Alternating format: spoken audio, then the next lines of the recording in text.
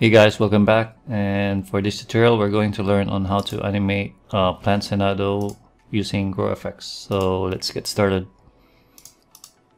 Alright, so we're gonna hide the leaf and branch first,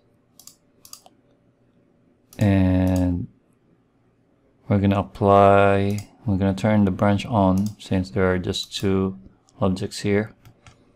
Alright, so we're gonna put some wind modifier on the after mesh modifiers. Okay, and then let's create a modifier wind animation and create one, and then let's make this into 10. All right.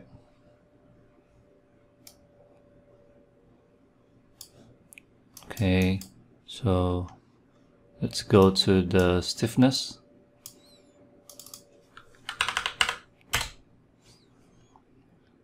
As you can see here, stiffness, the more you add, or the higher the value of the stiffness, the more stiff it is.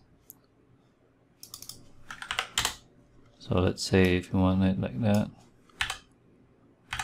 So let's stick to 1000, and then the flexibility is about the swaying of the branches, so let's put 5. Maybe this one 2000. Let's play it again, or let's set it up to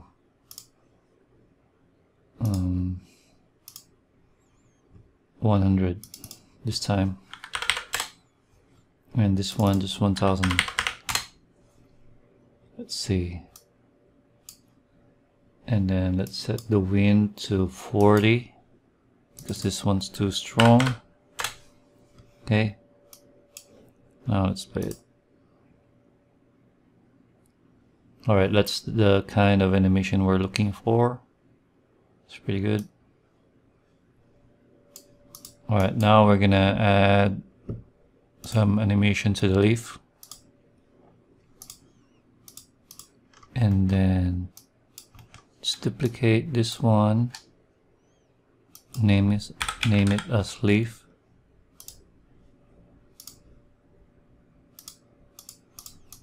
so we'll just name it as branch.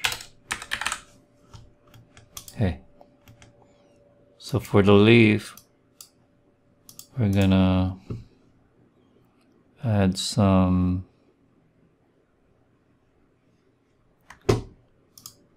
wind animation, and then pick, and then leaf. Alright, we'll pick the leaf wind object, and then for that one we're gonna change the stiffness of the leaf from 1000 and the flexibility to 3. And then the wind should be around, instead of 40, we'll change it to 100.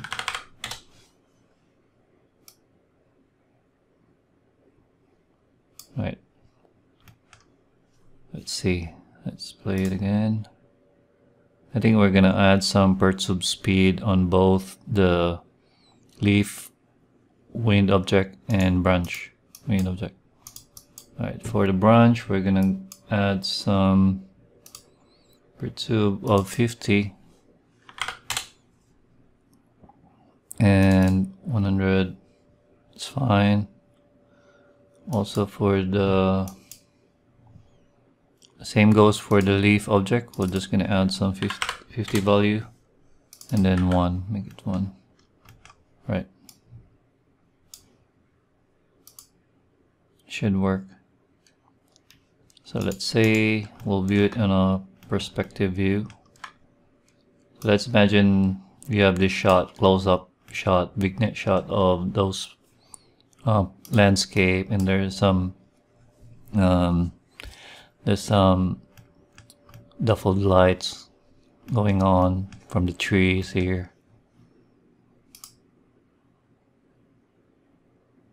I think it's pretty good.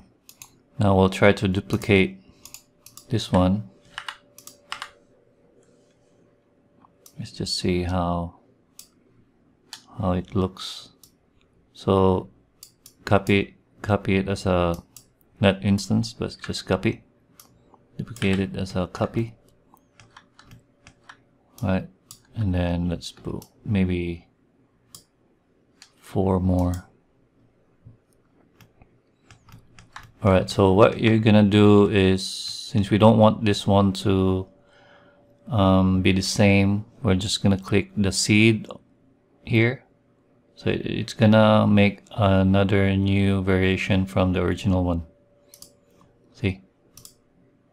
So it won't look the same.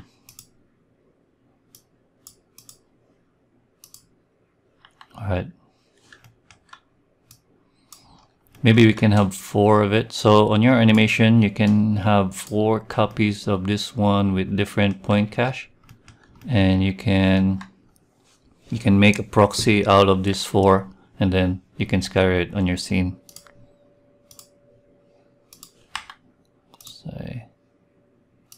So you can have a big size of point cache file size because you've got 4 different animations.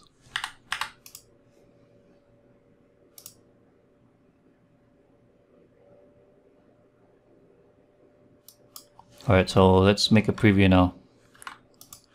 Just move this. I'm gonna do perspective. Zoom out a bit.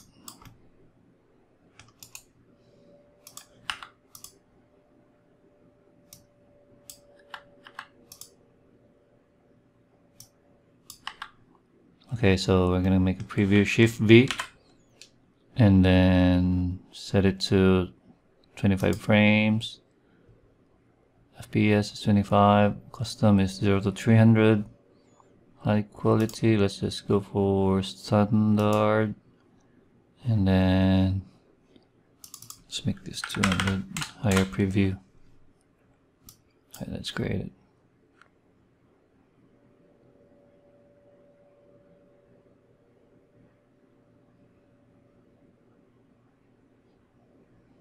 Shouldn't take long. So if you want more breezy animation, just bump up the wind speed, or either the stiffness or the flexibility. But yeah, most of the animations have this kind of wind setting. So they're perfectly for your fly-throughs. You can use the setup. Alright, let's gonna try another view here. Let's just say front.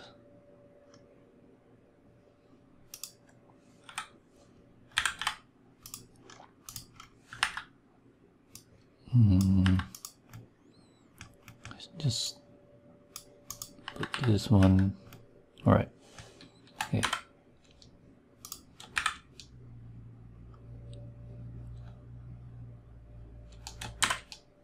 Let's create again.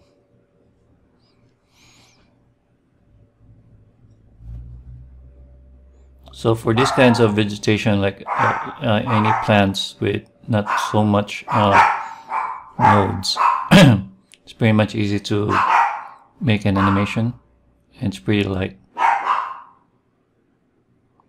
So yeah, there's no it's pretty seamless. Like there's no, the instants are pretty different.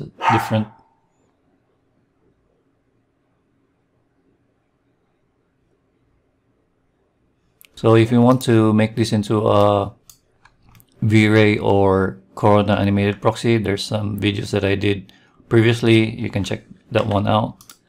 And I think this one's done. Thank you for watching this tutorial, and I hope you subscribe and to get more new tutorials. Thank you.